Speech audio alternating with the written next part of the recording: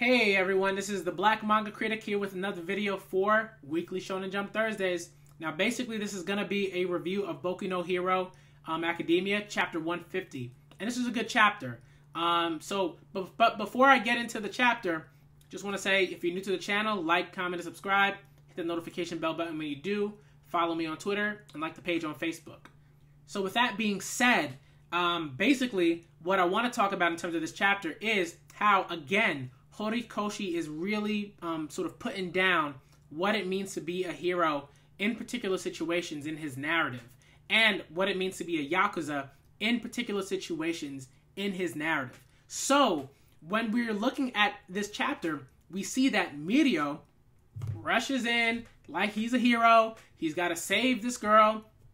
And I think one thing about the chapter that I really like is that he zeroes in on another thing, right? Like, one thing, heroes are going to rush in. That's what they do, right? Deku's told us this. All Might's told us this. Other heroes have told us this. Their feet move before they can even think, right? Like, and this is something that happens. Mirio is just rushing in, and this is and it's like, okay, that's cool, as a quality to have, right? Because you need that to be a quality hero. But it's also it can also be detrimental in particular situations. When we're looking at this situation, it is indeed detrimental. Why? Because if Mirio, Mirio charges in, but he's by himself. There aren't any other heroes to help him. They're much further away because he, took a shortcut, basically, right? Chisaki tells us that he probably took a shortcut. Well, Mirio tells us that he took a shortcut. And Chisaki's like, oh, okay. Already the gears are starting to turn in Chisaki's head, right? He understands how heroes work. He understands that, one, they're going to rush in. Two, maybe they do have a plan, but they're not as organized as an organization like the Yakuza are. So what happens is Mirio is a hero, and he rushes in. And Chisaki is not a hero, and he's pretty much planned out multiple scenarios. So what happens in this scenario, in this situation, right, in Horikoshi's narrative, narrative, right, is that Mirio is pretty much outnumbered, right? And even though these sort of Yakuza individuals aren't as battle ready, or even or don't have as much battle talent as Mirio does, Mirio has trouble with them. Why? Because he's a hero. And yes, the truth teller Yakuza, right, who's able to sort of pull the truth out of individuals does tell us that heroes, well, not even heroes, but like people, right, always have like things that they're not, honest about or truthful about or whatever, and it weighs them down and things of that nature. But particularly, heroes have a whole bunch of baggage that they're always holding on to. All Might's constantly walking around with, with baggage. What other heroes? Todoroki's father. I don't know why I can't remember his name. But he's walking around with baggage, right?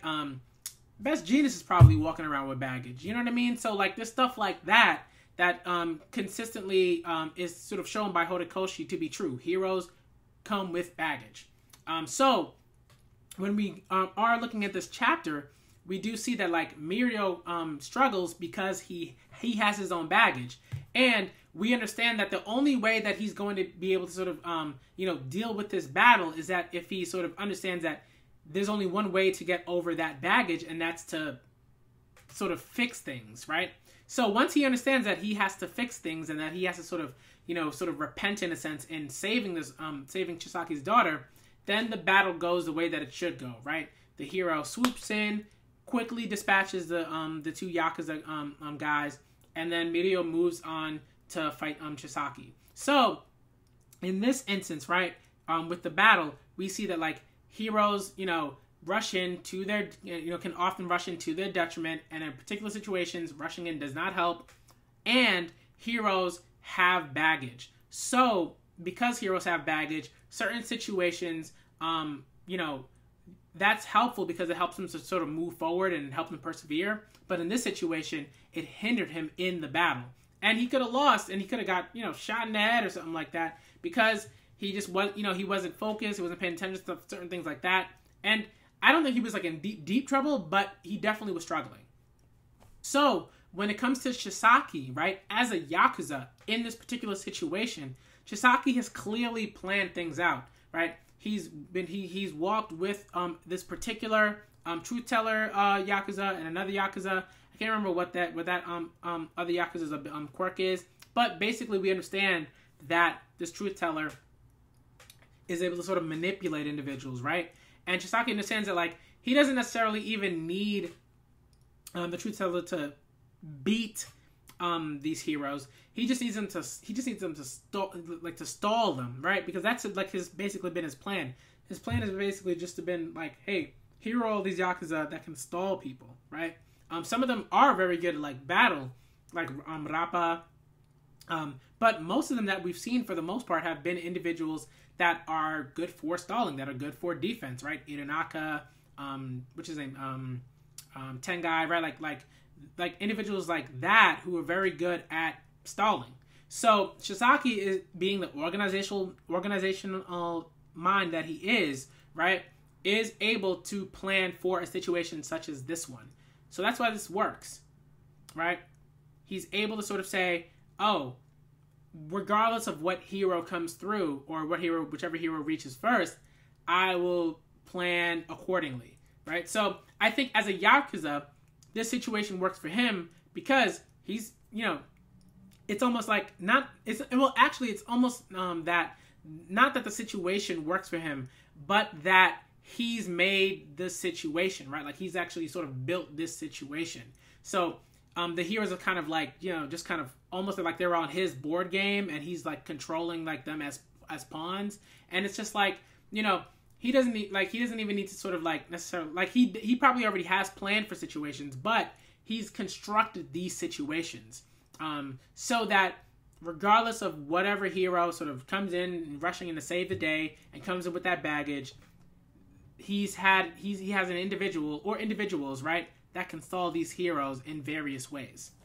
I also like the way that like Horikoshi ended the chapter, right? Horikoshi ended the chapter by saying like, yeah, here comes Mirio to save the day, right? Like Mirio's coming to save the day, right? And that's cool. It's a great like panel shot and everything like that. The art is wonderful. Horikoshi does great art, and the art looks really cool there and like crisp and sharp, and it works well to sort of show Mirio as a hero, right? In a sort of All Might kind of vein, right? In terms of that art, but what we understand is that the battle is not over. This is the thing, right? Whenever we're reading Shonen Jump, and particularly just general battle shonen manga, the battle's not over until it's clearly over. And this battle is not over. So we understand that even though Mirio did some cool stuff and grabbed Chisaki's daughter, we know that like Chisaki, he's got a plan, like right, like he didn't beat Rappa easily for no reason. So we know that that's coming. And I think that again showcases just how much of the Yakuza, right? Like as a character in Horikoshi's narrative, the Yakuza is a character that is ready for the next chapter and the next few chapters. The hero is reactionary. The hero's like, I'm running in, I'm gonna, react to the situation that I'm in, and hopefully things work out if I try hard enough and I think a little bit. But the Yakuza is like, no, like Mirio's like, this chapter I gotta do everything that I can and I gotta be a hero and blah blah blah.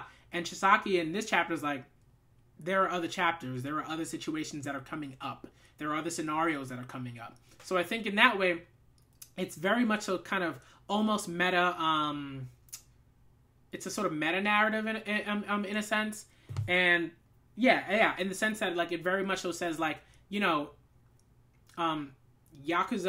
are aware that situations are yet to come, and heroes are very much so in the moment, right? And if we're looking at a battle shonen jump manga, we understand that the characters are sort of very much in the moment, right? And the chapter is very much so in that particular moment. But as readers, we understand that there are other chapters coming up and the battle is not done. So that's all I pretty much got to say about this chapter. I thought it was a great, great, great chapter. Again, Horikoshi is doing great writing. The writing is like, phew, it's skyrocketed since like the first maybe, I don't know, I want to say like 25, 30 chapters or so.